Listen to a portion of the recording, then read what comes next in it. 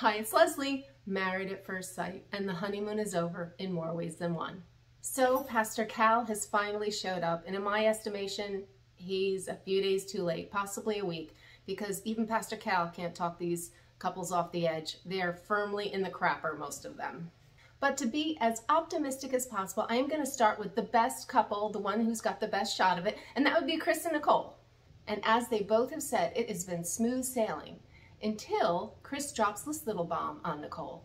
We've had an amazing start, and we're heading in the right direction, but I don't want to be rushed into making a decision of like where to live after decision day. If we have forever together, like what's the rush to move in right away? We just have sleepovers and stuff, so. What?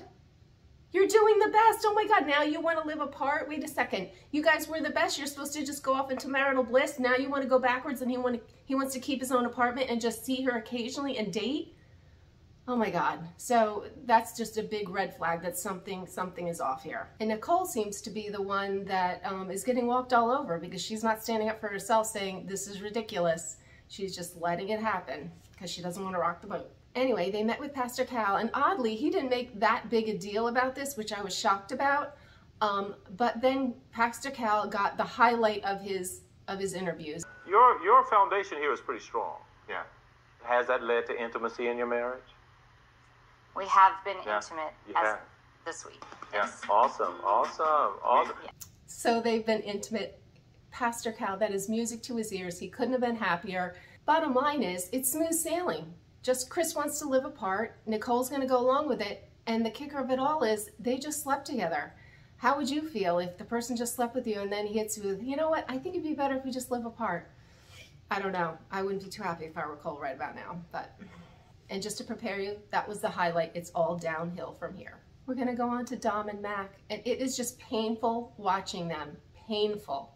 Dom's completely turned off. She has just lost whatever attraction I think there was to Mac. I mean, he doesn't want to do things. He lives in a basement. She wants none of it, and it's such a big turnoff for her. She even insulted his dogs and how he feels about his dogs. That's like, the dogs are the wild card. It seems like in every relationship on Married at First Sight. They really need to take into account the dogs and their relationship with the dogs. Anyway, Mac kind of just summed up how he's feeling. I feel like I've been spiraling since the honeymoon. And I feel like every day there's something else about me that you don't like. And I've made compromises over and over. I just feel like there's no compromise on your end, and it's just been over and over of things I'm doing wrong. Ouch. I know, it's not going well for them, and Dom wants to just keep it status quo and plug along as they are, because as she says, like, the energy right now, I feel like is manageable. You know what I mean? Like, I'm not feeling like, oh, I hate his guts. So she says she doesn't hate his guts right now. That's a really friggin' low bar. Oof. Bottom line, no surprise, Dom isn't moving in. Oh well. Now on to Gina and Clint. They used to be by far the worst couple, but we have some competition for that worst couple spot now. It seems like they, at least on the surface, they've survived the slender, non-athletic gait of the insults that came from Clint. They've gotten over that. A little hug when she came over through the door. I was quite surprised, because ew. Bottom line, Gina's not comfortable moving in with Clint. I mean, I wouldn't be either. Ew. She says there's nothing romantic. What a shock. Anyway, Pastor Cal came over to try to revive another failing couple, and he had his work cut out for them with these two because they're just not in a good place. You can tell immediately, right when the couple sits down on the couch, if they're 3 feet apart, which many of them were, you know, it's trouble in paradise. Anyway, Gina will not move in. She's not comfortable. He tried to nudge carefully. Pastor Cal can't push too hard on that without looking a little... You know what I mean? Pushing a girl to live with a guy she's not comfortable with, that wouldn't go over well. So Pastor Cal had to kind of tread carefully. Anyway, when it all ended up, they said they're going to keep trying just because they signed up for this shit. I think Clint really likes her. He just hates to admit it. But she's not into him. It's just, it'll be a slow death for them. But they're going down. Now on to Aris and Jasmine. This is just a sad state because Jasmine's beautiful. I mean, she's a beauty queen. She has to be beautiful. Aris is cute. He's not attracted to her. She's really attracted to him. He's not sexually attracted to her. That's a problem. They met with Pastor Cal. Again, struggling here. Pastor Cal tried his best, you know, to relate to Iris and get him to want to rip her clothes off, but Iris just isn't feeling it. On the honeymoon, I was kind of like stressing because my wife is like very, very like attracted to me and into me. Mm-hmm. And I'm not on that same level yet. Like, it's not equal.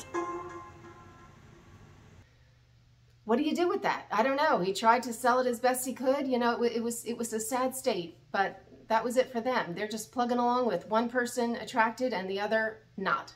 Now, our last couple, Shaq and Kristen. I still think he's so cute. I like him. You know, Pastor Cal, they meet with Pastor Cal, and Pastor Cal assures him, be corny. If that's you, do you, you know? But then Pastor Cal asks this question. So I want to know, is there any chemistry there? Not really. Yeah. Kind of just sums it up right there. There's nothing. Even though they almost look like they have a little chemistry, they look chummy. I mean, more so than some of the other couples who look like they hate. So they look chummy, but she says, no, there's nothing happening here. So Pastor Cal did his best to try to turn this one around. And he tried to convince him that if they could work out and find whatever magic between them, they could be a power couple. So is that appealing? Is that enough to try to push through and give this a go?